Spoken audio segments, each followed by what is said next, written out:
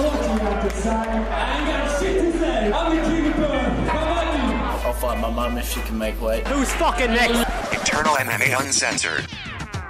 Welcome, ladies and gentlemen, Eternal MMA 32 recap. My name is Mitchell Tinley, and I'm going to be having a chat today with some of the fighters, catch up, just get their thoughts on the card that was in Adelaide Titanium Security Arena. Eternal MMA was there last Saturday night, and boy, was it impressive. It was different. I was ring announcing there, just in case you're like, who's this guy and what's he talking about? But yeah, I was there. It was just a beautiful event. Had half the arena curtained off. We had the jumbo screen. It was awesome, and more Eternal events should be like that. On this podcast, we're gonna catch up with Diego Caruso, who took on Stephen Thales. He won by rear naked choke. That was pretty amazing as well. And the Caruso brothers, if you don't know them, if you're in WA, they're like the Della brothers, but probably talk a little bit more shit. Nah, shit's probably the wrong word. They talk a little bit more, but they're very respectful, and they're really great guys. Especially got to catch up with both of them for a little bit. Antonio, the Spartan, Caruso. That's very important, that bit. He broke his hand, Tony, and so he's at the doctor's office when I catch up with them. Yeah, I spent most of the time talking to Diego Caruso and just getting in their mind about their event in Adelaide, and also catch up with the long-awaited Eternal Featherweight champion Ryan Gray, who tapped out Miles Simpson with a guillotine. That's right, I said tapped out.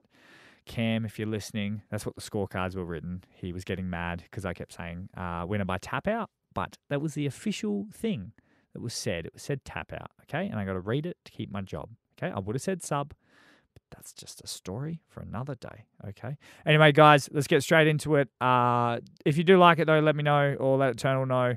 Tell your friends, tag your friends if they're talked into. There's a lot of fighters getting called out later with Ryan Gray, which is bloody beautiful. He's really taken on the heel role, and Caruso is obviously thanking another 137 people. So you might be one of them. If you are or you know them, tag them, let them know. Let's get this podcast around. Hopefully these can be a little bit better, because if they get a better reception, I'll start doing them before shows as well, really drumming up the hype. But anyway, my name is Mitchell Tinley. This is Eternal MMA 32 fight recap. And yeah, here it is now. We're starting off with Diego Caruso. Enjoy. Hello, Mr. Caruso. It's Mitchell Tinley. How are you? Hey, brother. How you doing? Yeah, really, really, really good. How you feeling? Oh, yeah, I'm pretty good, man. I'm just at the hospital picking up Tony because he had to have surgery on his hand. Yes, I saw it was like a clean break. How's he doing? Yeah, no, he's pretty good, man. He's just staring at me now thinking, why isn't everyone talking to me? I'm the co-main event, not this guy.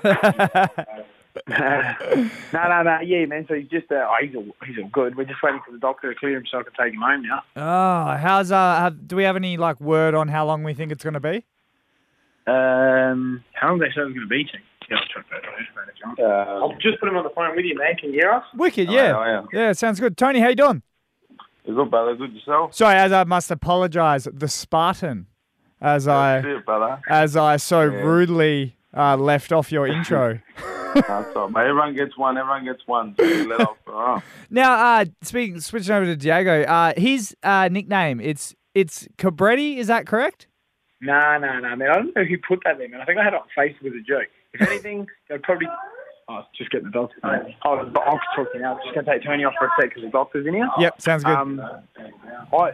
If anything, I just use my normal name. Otherwise, I just use the Colossus because my mum's from Rhodes. Yep. And on the island, there's the statue of Colossus, so I've got that tattoo on my arm. Yep. That's the name I would use. Where did what does Cabretti even mean? Oh, you ever seen the movie Cobra with Sylvester Stallone? Oh, yes. As a joke, I had on there for Facebook. I think someone who ever did those profiles on MMA just used that name. I don't know why, but it's always stuck. So everyone keeps asking me. So Cabretti's his name in the movie. Oh. So if anything, people always say the Colossus because I've got the tattoo on my arm. Yeah.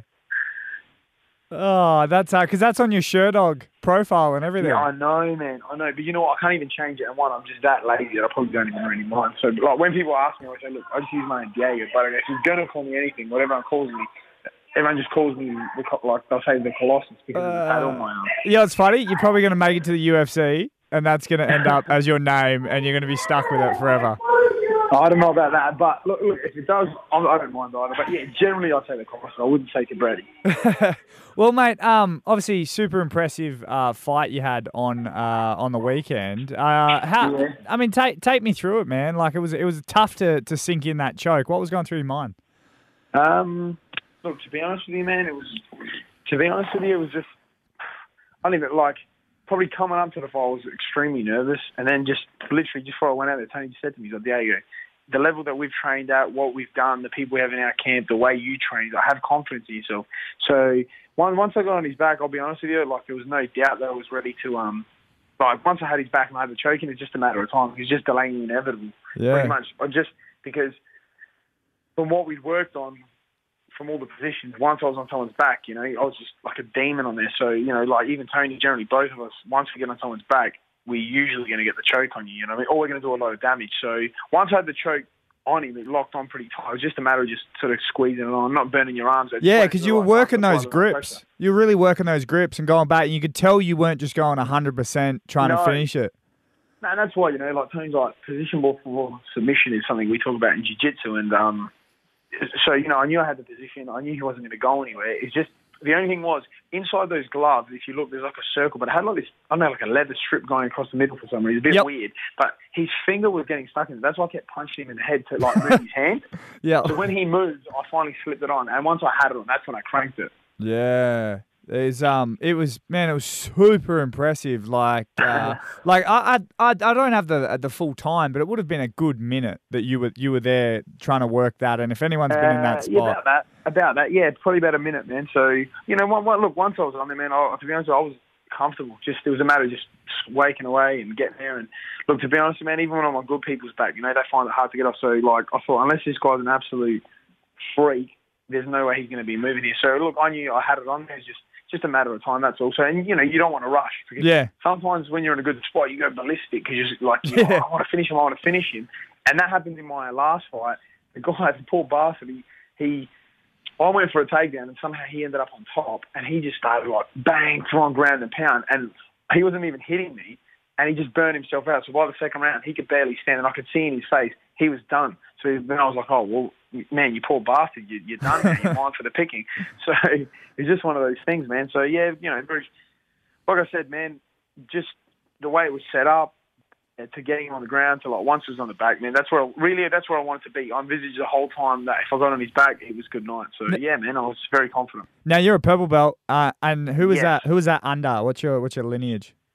So the guy that coaches me, his name's Peter O'Shea. So yes. He's the coach of Northside. Yes. And we run under, if you know, Leonardo Arruda, which is Team Arruda. Yep. So Leo's the head branch, which, you know, he's had a big part, like, in Peter's development. Also, we trained there a fair bit. But Pete's the guy that's definitely, like, had the most influence on me regarding jiu-jitsu. And what's it like having such a well-experienced guy like Alan Philpott in your corner? Alan, I think. So, sorry, man. So, look, having Alan, man, like, man, it's priceless. You know, you got a guy who's been in there 44 times. He's 25 years old. He grew up in the cage. So, like, if you like, there's a lot of videos where you'll see, like, for the our guy that does a lot of media stuff, you'll see in the background everyone's sort of real extreme, you know, that serious face. Alan's laughing, and he's just saying, man, because he knows. He's been there, he's done it, he's seen what we've done, he's seen the work we put in. He just was saying the whole time, like, man, you got this. Like, it's over. Like, there's not anyone that I know of that even, like, you know, with the boys you train, that's going to beat him. And he's just too good, you know. And he literally was laughing. So it was weird to have that kind of thing. And to have him backing you like that with a guy that experienced to say, hey, man, you're that good, it just makes you almost feel invincible. You're bulletproof. Yeah, that's the thing. Like, what does it feel like? A lot of people in their home ground, you know, in front of all their friends and family, they almost find that it doesn't help them; it hurts them. How does you feel going through all of that? You had basically the whole arena. Yeah, pretty much. Look, I'll be honest with you. Being the brother of Tony, because Tony has a lot of hype, man. He has a lot of potential regarding MMA and also to his boxing. So. He wants to build up every fight as big as possible. And being his brother, you know, in a way, you're part of that. So, look, man, there was a big part of me that was definitely a bit like really nervous in the sense of, you know, you don't want to let everyone down because it's built up. You know, we've got the banners, the posters, the shirts, T-shirts, the height. You know, your brother Tony. You know, and everyone's got that expectation of you. But it's sort of weird in a way. I don't really care too much for a guy like Mayweather because I think he's killing boxing in a way. But he said one thing that really stuck with me. He goes, "Pressure makes diamonds." Yeah. And that, in what do you call it? That coupled with the fact that the training that we've done, like Tony's like me, you haven't missed a beat. You push me because you worked hard.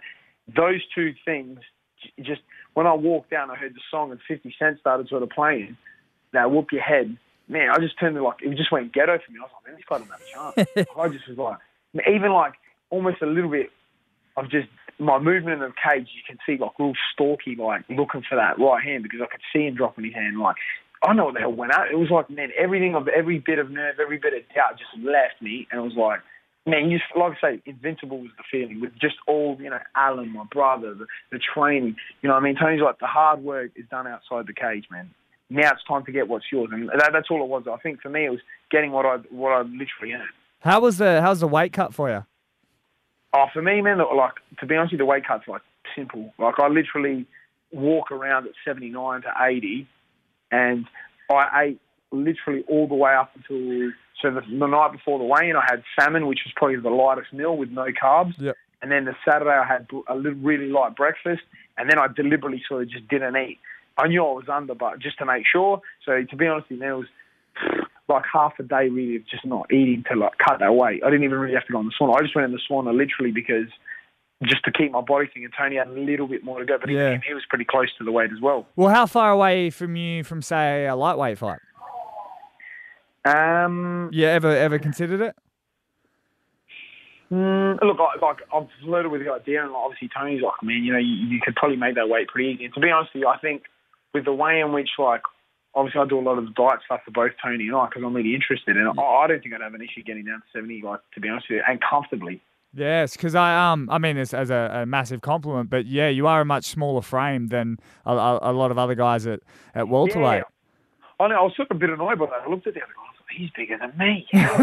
So I was really upset by that, you know. And he look, a lot of people have said to me, they're like, you should probably go down to 70. They're like, for 77, you're a big, powerful guy, but they're like, at 70, man, you'd be a monster. Yeah, but that's the thing. It's like, do you want to? I mean, you feel good, you're performing well at welterweight. Do you want to make that cut, and then maybe you don't feel the same way, you don't have the same strength and whatnot? Yeah, look, that's definitely something that crosses in my mind. But then again, like, I don't think I'm ever going to know unless I try it. So yeah, look, it's something to look, I guess, toward in the future. You know, if I want to sort of keep going down the path of fighting. So if I am to keep going down, I'll probably consider 70. Yeah.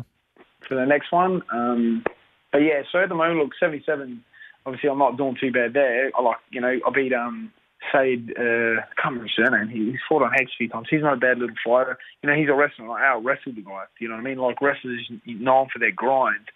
But Said Caruso, I think it is. Yeah, that's the one. Yeah, you know, and man, good fighter. Like I said, I think he just went a little bit too hard. But at the same time, too, like, it was literally a scramble and a wrestling match, and I grinded him. And he's an Iranian background wrestler who, like, they're traditionally very good at wrestling. Yeah. I was able to outgrind him. So, look, at 77, I'm pretty comfortable. At 77, I guess, if I keep going, because Tony's in the same division, would be something that I'd probably look at going down. Yeah, of course. Given that I'm probably the smaller frame out of the two. Yeah, it's there's always that. I don't know if you know the Della brothers in WA, but they've got a similar sort of dynamic where one of them's the longer and the other one's the stockier.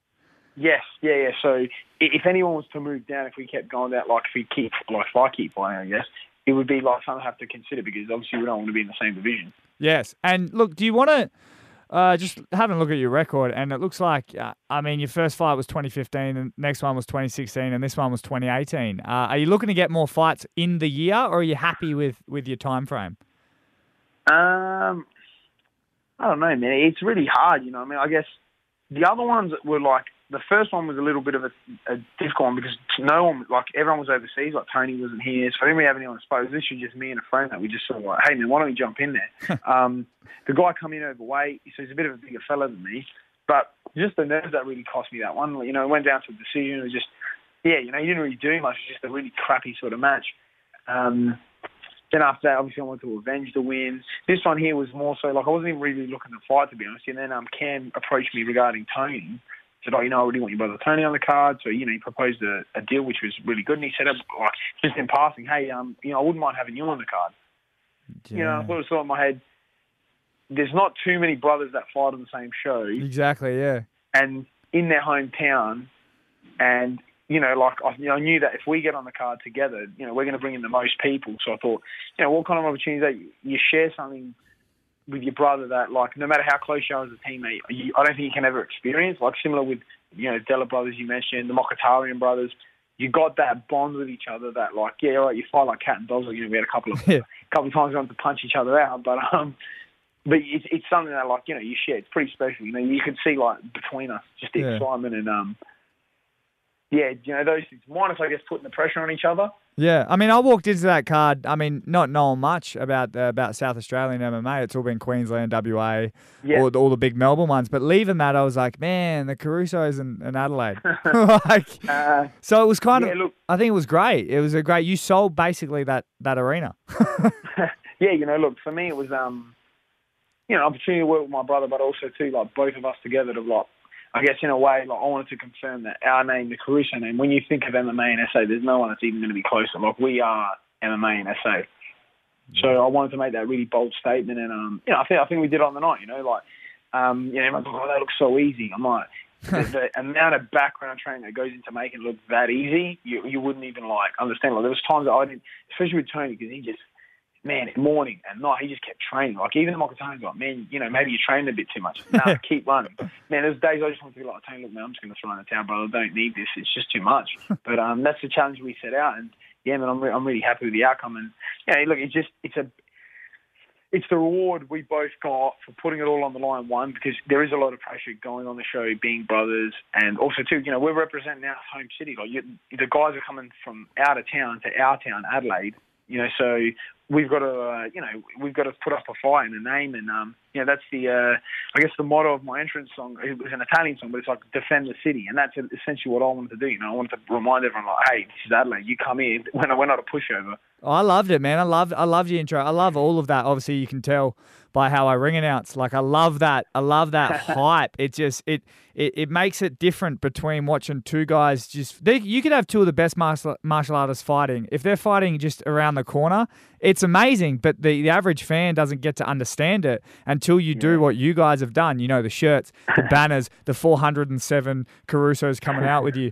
Like that sort of. It was just amazing, man. It was really, really good.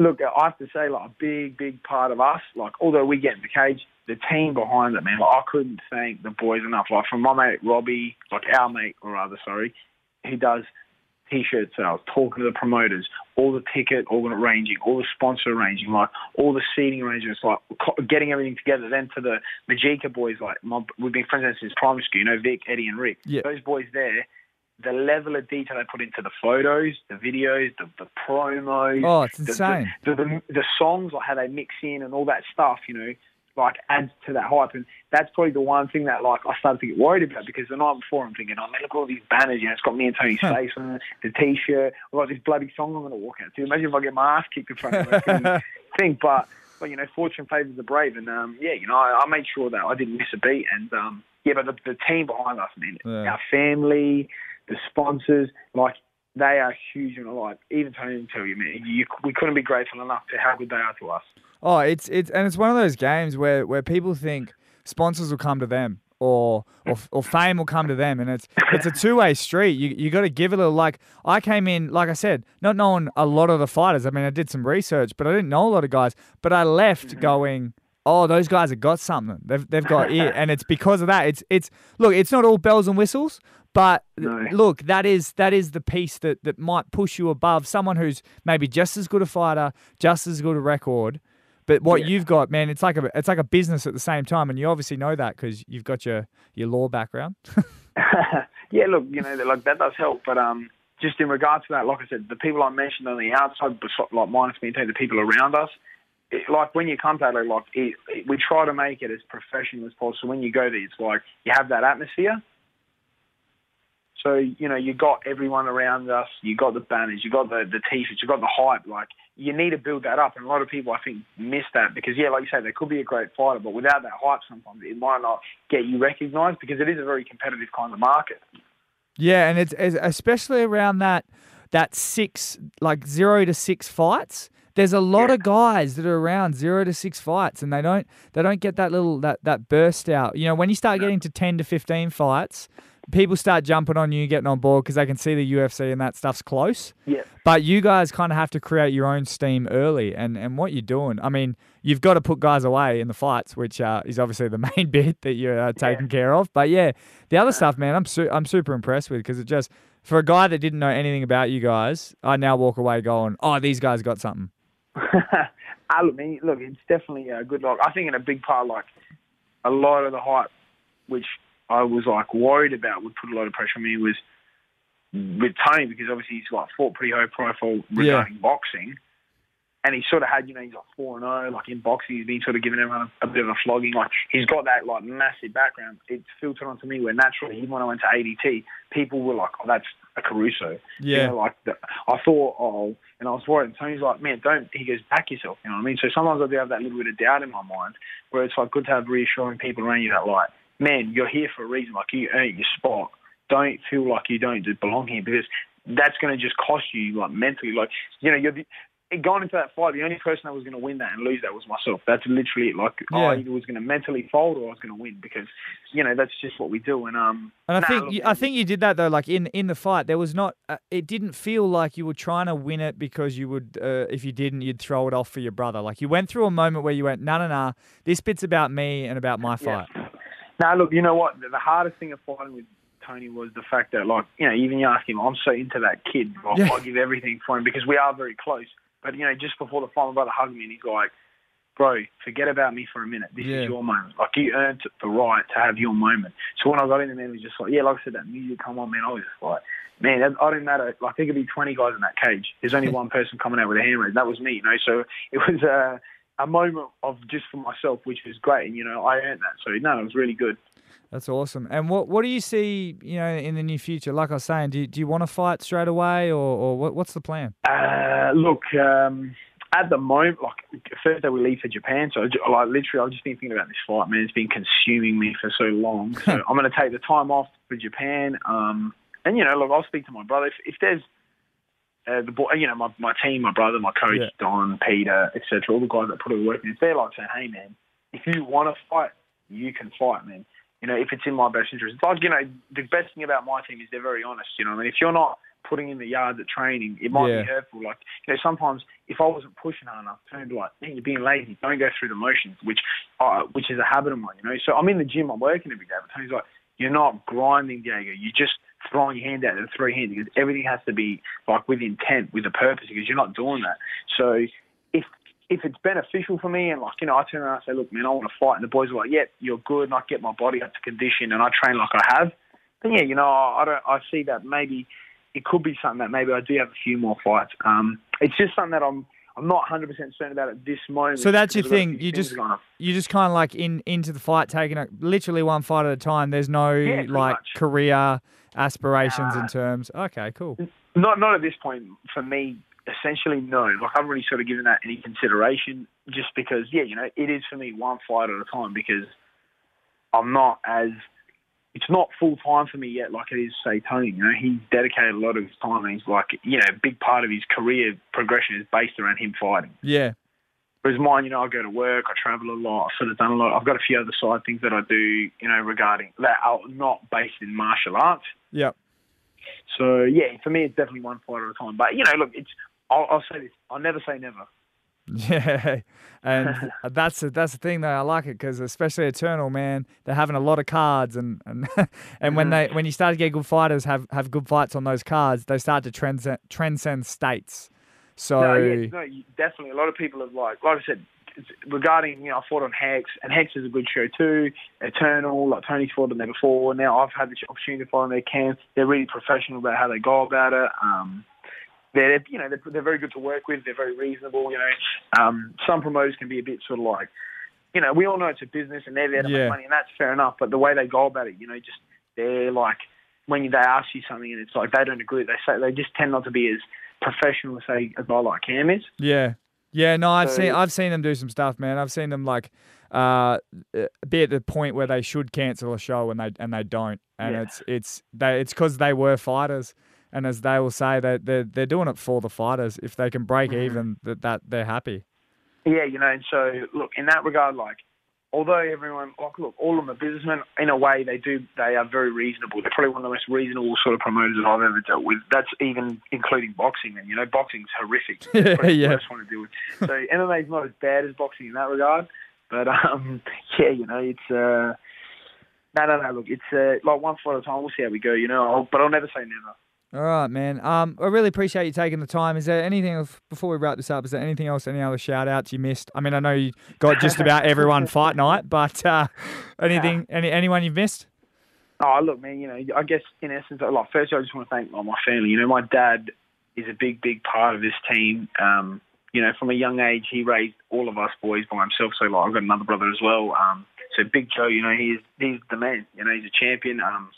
From my mate Robbie, my brother Sav, who's overseas, he's the guy that really got us into martial arts. Peter Shea, Don, the coaches, my jiu-jitsu training partners, my boxing sparring partners, so Lee and Alan. The guys that are in my corner, my mate Stav, Theo. There's a lot of them that are there. All the sponsors, like, I want to give a big thank you to, especially like Matt, Andy, and Tom. They're some of the guys that, every day we rub shoulders with. And to be honest with you, like you say, the show's impressive because of, the shirts, etc., and sort of the build-up and the hype. They make that possible for us to give the viewers and the audience that kind of experience. So that, and, I just want to thank my brother Tony for letting me be able to fight alongside him, to push me in training, because, to be honest with you, the training that we did was, like, I thought I wouldn't make it. I really doubted it. The boys at ATT, the brothers there, they literally instilled a lot of belief in me, because, they've been at the high level. They were telling me, they were pushing me. So thanks to them, and thanks to Eternal, thanks to the state of SA for letting me and Tony put us on the map. And man, just, if I've missed anyone, I really do apologise. It's really hard to sort of fit everyone in, because there is so many people in our camp, and I acknowledge that there is a lot of people behind the scenes that don't probably get enough credit. So thank you to all of them, everyone that rocked up from the show. Thank you very much. All right. Well, really appreciate you taking the call, Diego, and pass my well wishes on to your brother, and hopefully I'll get to have a chat with him soon. Yeah, so I just let him know, message him, and obviously he's pretty free. We leave for Japan Thursday morning, so it might be a little bit hard getting us overseas. So if you want to speak to him, you're probably best off getting him before then. Wicked. All right. All right, man. Yeah, thanks, man. Take it easy and rest up. You've deserved it. Awesome, man. No worries. Thank you very much. All right. See you later, bro. Bye. Hello. Hi, Ryan. Mitchell. How you doing, sir? Good, man. What's happening? Not a whole lot, or should I say champ? I guess so. How you feeling, man? Yeah, not too bad. Chilling, pretty full, eating a lot of food, eating a lot of McDonald's last few days, that's for sure. Mate, without a doubt, look, just straight away, you, pound for pound, would put away the most food I've ever seen in my life. I'm definitely going to have to say that is correct. How are you? I definitely like eating some food. But how are you staying at like 145? It doesn't make any sense. You should be like at least a fire hydrant. It doesn't make any sense. After the shape and how easy the weight cut was on the weekend, I could legitimately go down to bantamweight. Oh, it's insane. It's just diet, man. That's it. Like, I'll tell you what, though. I stopped eating Maccas, started eating good food, and didn't even need to cut weight on the weekend. It's the photo you took with it was you, Mitch Martin, Callum Potter, all Eternal champs holding your belt up. Yes. Callum looks massive. Mitch looks bigger than you. So he's fighting at bantamweight, and now that I really think about it, I could be wrong here, but I feel like Mitch might be bigger than you. Yeah, Mitch is a weird one because like he's so full of muscle, like it's weird, but he has this ability to, like, I don't know, suck his gut in and push it out. Like, he has a six-pack, but then if he wants to, he can have a beer belly. It's one of the weirdest things I've ever seen. But I was looking at that photo too, and I was a little bit confused because, like, I always thought I was taller than Mitch, but then when I looked at that photo, I was like, wait, am I not taller? Oh, it's always pretty weird when you see a photo of you next to someone. Like I saw a photo of me next to Diego Caruso. He's at welterweight, and I was like, man, I could be wrong here, but I might be bigger than him. I mean, he'd murder me, but still, like I might be bigger. And I was like, it's just always interesting when you see yourself next to someone, and you're like, oh, okay, cool. Yeah. I mean, that's also why Mitch and I are like such good partners for each other, is because we are very similar sizes. He's like your main guy, isn't he? Like if you guys are sparring, it's you and Mitch Martin. Yeah, pretty much, 100%. And yeah, he's just, at least up until this camp, he's always had the discipline to, 6 weeks out from a fight, he really starts watching what he's eating, and he, whereas I, like, to tell you the truth, haven't really had that before this camp. I would still be eating shit food, and I would still, packing it on. Whereas when he starts eating clean, it just starts coming off him, and that's. You can look at your last the photo you showed me of your weigh-in, and what was it, 2-3 years ago? Yeah, 2015, I think, in November. Was that the Miles fight? Was that the? It was, yeah. So July, I think we were back in. No, sorry, incorrect. November. That was Bowen Cornish. Apologies. Yeah. Both times my body probably looked like that, to tell you the truth. But it's insane the fact that you could look like that, and compared to now, and what's that? 3 years. So what were you then? 22, 21? Yeah, 23. Jeez. 22, 23, yeah. Should have been in your prime. Was that just from eating, like the way you were dieting? Yeah, 100%. It was all from like discipline and just, diet. It was also like I was in Perth and I wasn't really used to, like, I don't know. Being with Ben, obviously, is quite a lot easier to keep discipline, when you've got your coach standing right there and you're not just going to be like, I'm just going to go to Macca's now because I can, Yeah. And being in Perth, I obviously thought I could cut a few corners, and I couldn't. And then I woke up, I was just an idiot. So I woke up on the day of both those fights about 4.5 kilos over. Whereas this fight, I woke up on the day 500 grams over. Jeez. So it's a different, So do you like without sweating fights away from Perth then for that reason? Oh, 100%. Because you haven't 100%. had a lot since that one, have you? They've all been away. Yeah. I think my record in Perth now is like 1-2, or like 1-3 if you count a boxing fight as well. Jeez. I don't do well in my hometown for some reason. But, I think, and I don't know, because I fought Miles in my hometown in the main event, and then I obviously fought him on the weekend in his hometown in the main event. And I think he'll agree, like, fighting in front of all your friends, all your family, your gym, it puts a lot of pressure on you. And I think I'd be better suited to it now that I've been on both sides and now I know what it's like. We've but had I think 10 fights now, or what are we up to, 11? 11 now, yeah. Yes. Now that I've been on both sides, being the hometown hero, being the hated traveller inside, and boy, were you. I feel like it would definitely. I do better now, but I'd much prefer go over to somewhere else where there's not too much of a where you're more like a expectation of you. You're more like a pro fighter on a trip. Where it's like in Perth, you probably still have that feeling of like you're with your friends, your family. And you wake up in your own bed, and I can go down to my favorite beach on the day of the fight and just chill out. And it's like, it's not. Yeah, I'd prefer a fight away from home, if I'm being honest. Well, going back to being the most hated man in Adelaide, talk me through this, man, because I was in that cage with you. And have you seen, I think it was Borat, when he makes out with the guy in the cage and everyone's trying to climb in the cage and kill him? That's what that felt like. And it was because of you. But it was amazing. Take me through what was going on. It's still a bit of a haze to me, to tell you the truth. But and I asked a couple of people that were watching the stream, and they said that they didn't hear it, but I did. It was something like I walked out, and all I'm hearing is "fuck you, you're gonna die, he's gonna fucking kill you." Yeah, I heard that too. People were screaming at me, and I love it. It's cool.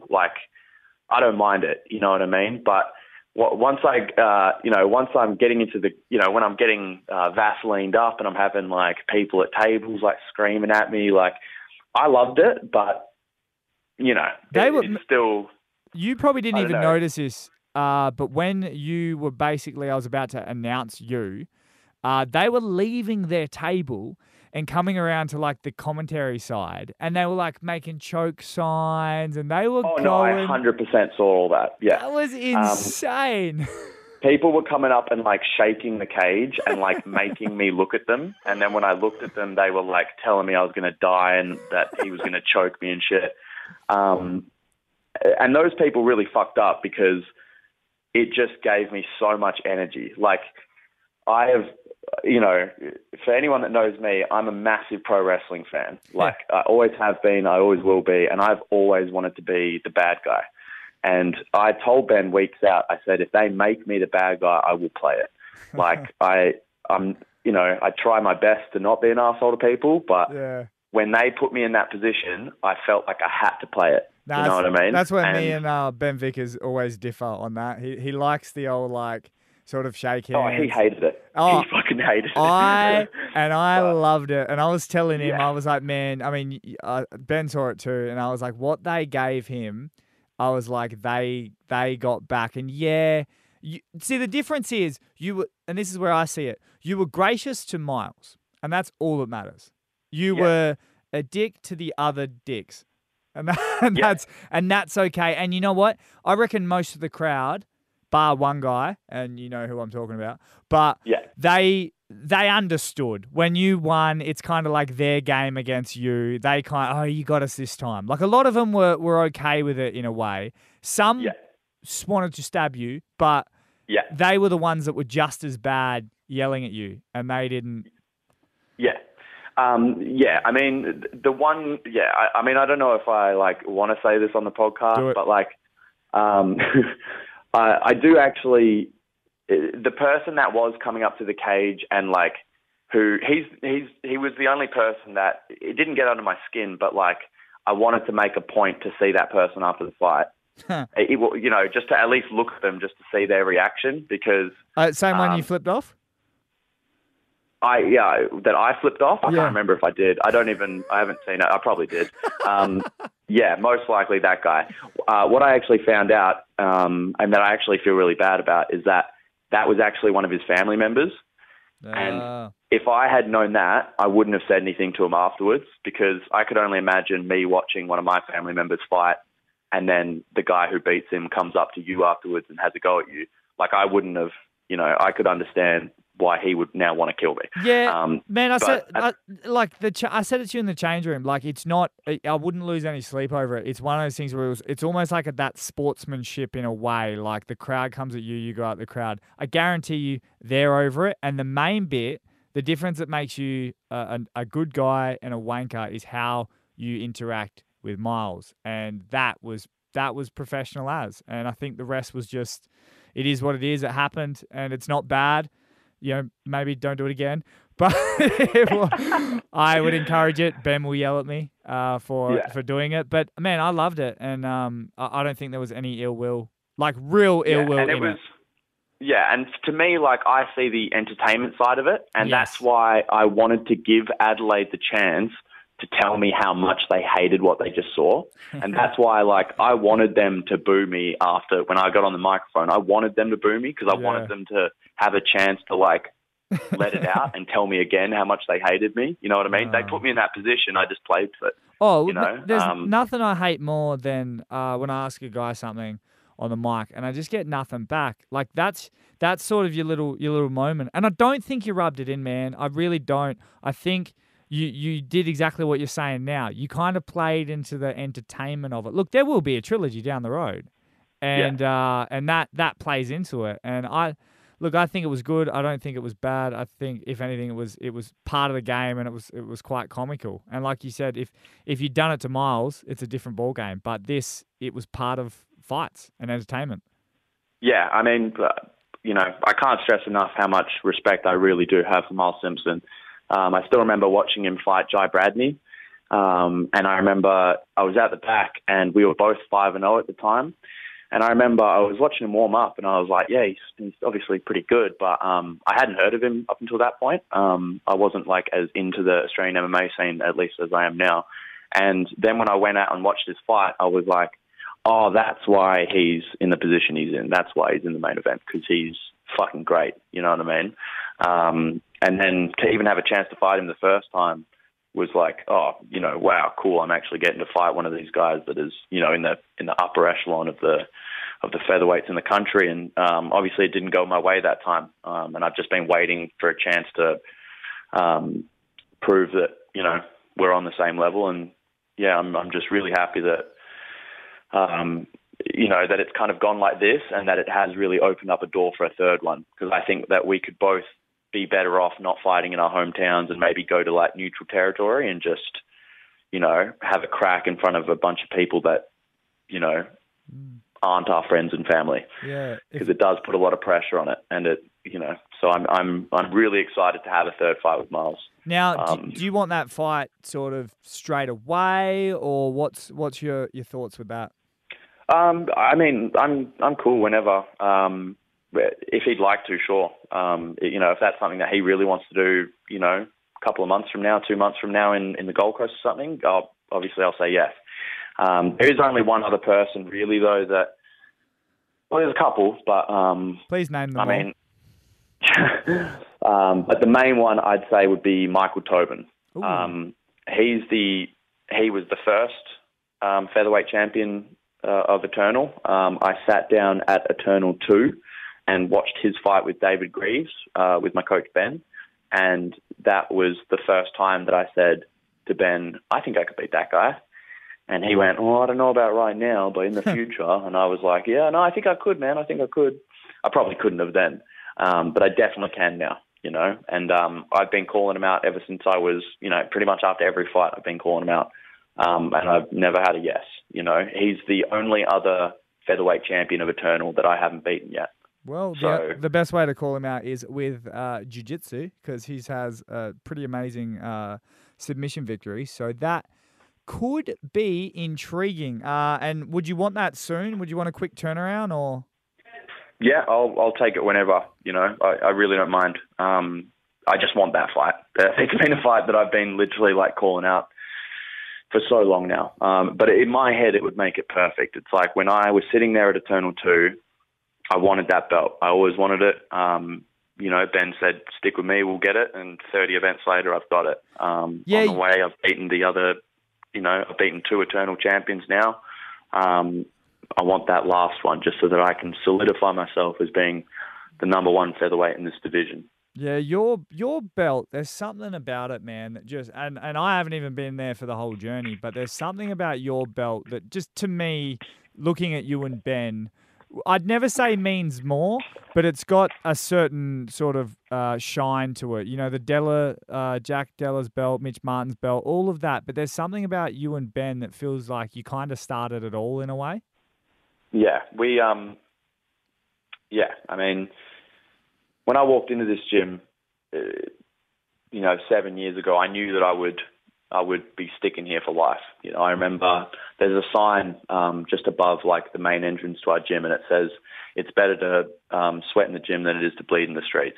And I remember I saw that sign and I saw the cage, and I just looked at the area, and I just was like, I'm going to be here for the rest of my life. This is the first day I walked into this gym. Still remember the first time I saw Ben, and he was like this small, angry man, and I just thought, I'm never going to like that guy. Like, he just looked at me with this look on his face, and I remember just thinking, like, he doesn't like me, and I'm probably not going to like him.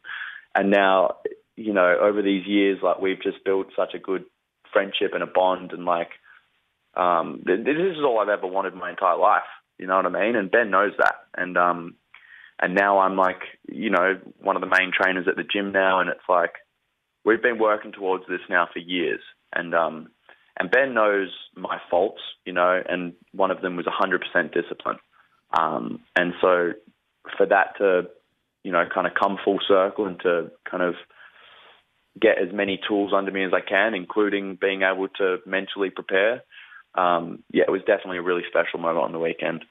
Yeah, man, I've heard, me and Ben have obviously talked in detail about a lot of guys, and he's told me a lot about that sort of journey with you a little bit, and I could feel it, man. And you're the first guy I've seen win. And like I said, I'll never compare fighters to other fighters or fights to other fights, but because I am a victim at the moment. But getting to call you like the new Eternal Featherweight champion, I don't think I've ever been as happy to say that to someone. I could feel it in you. Like it was really bizarre. Not to get too super homo, but it was, dude. I'm pretty sure I was looking dead into your eyes when you were saying "and you" as well. Yeah, no homo.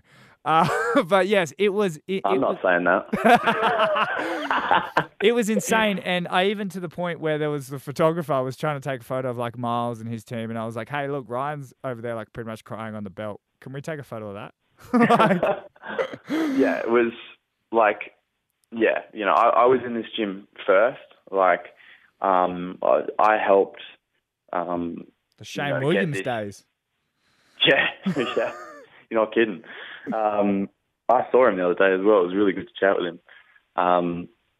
Yeah, I was in this gym like, in 2012, and like I helped make this MMA team. I helped make this gym to where it is now, and like to see everybody else winning belts around me was, like obviously I was super happy for them, but like I just was in such a, I just downward spiraled. Yeah, how did that feel? Like what?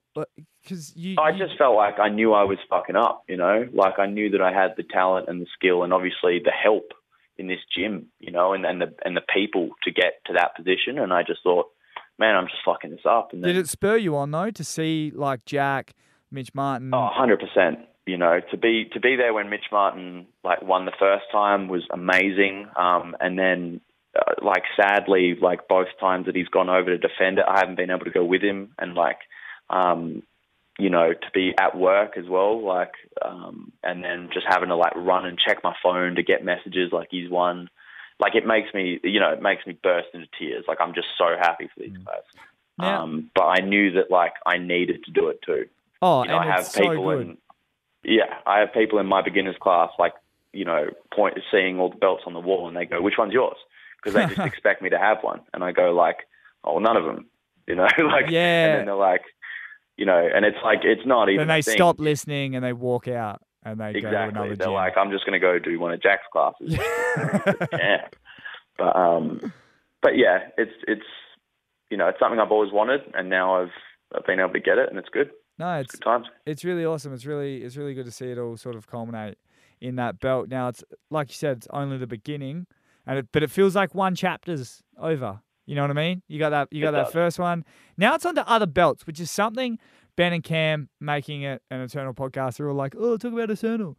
But this is the thing I think you guys need, and my opinion is worth nothing. Okay, so take that.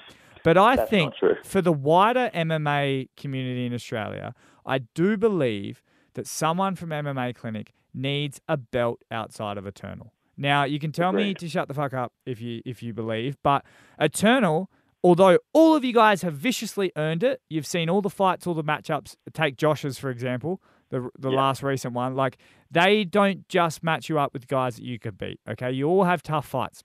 But Eternal does have that MMA Clinic link to it. There has been a lot of guys calling you guys out, saying you get given title shots, which I don't believe. But it is there. Is there any of you guys that have that goal of going to a Hex, going to an AFC, and taking a belt from there? Is that on the horizon?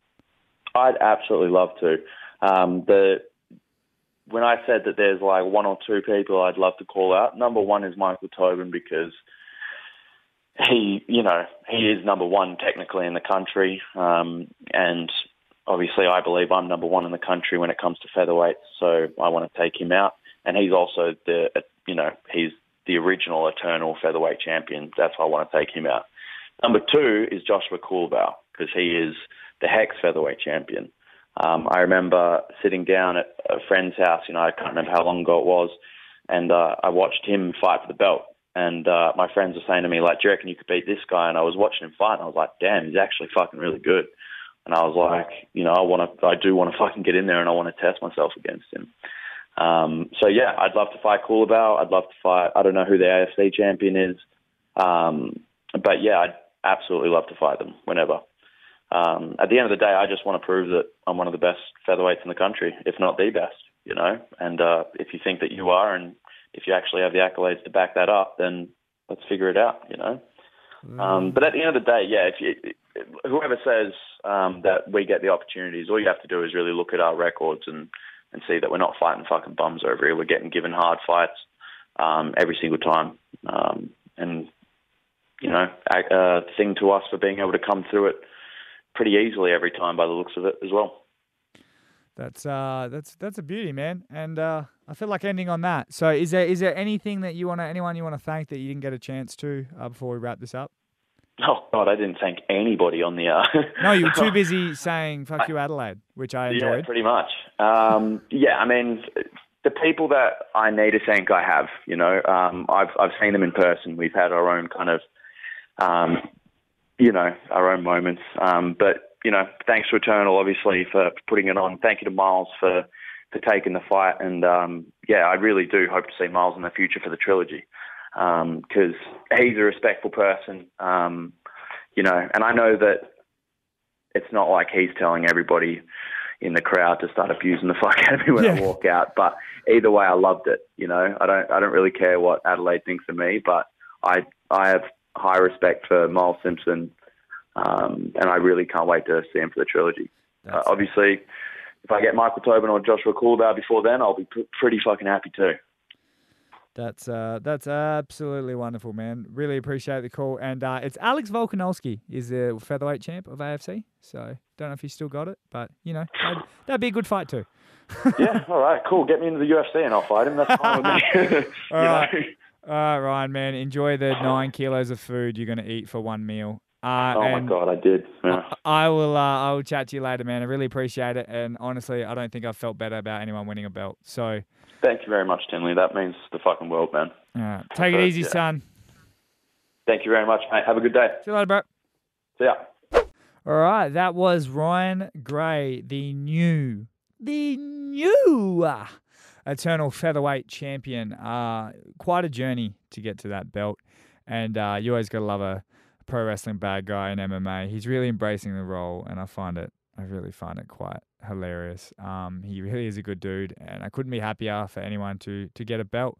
But yeah, that was, like I said, Ryan Gray and Diego Caruso from Northside MMA and Northside Gym, sorry. And yeah, guys, I hope you enjoyed it. If you did, let us know. If you want anyone else interviewed, you got any guests, you want to hear from certain people and you enjoy these style, let me know and we'll hook it up. Either way, I think Eternal MMA will be in Eternal MMA 33 will be on the Gold Coast or some shit. Southport Sharks. I don't know. I'm not doing it, so I don't care. But if you do care, you can go to eternalmma.com. And I think the next card might be in Perth in May. I don't know. Who knows? You'll hear me when you hear me, and you'll see me when you see me. My name is Mitchell Tinley. This was Eternal MMA Uncensored, and I will catch you next time. See you later. Eternal MMA Uncensored.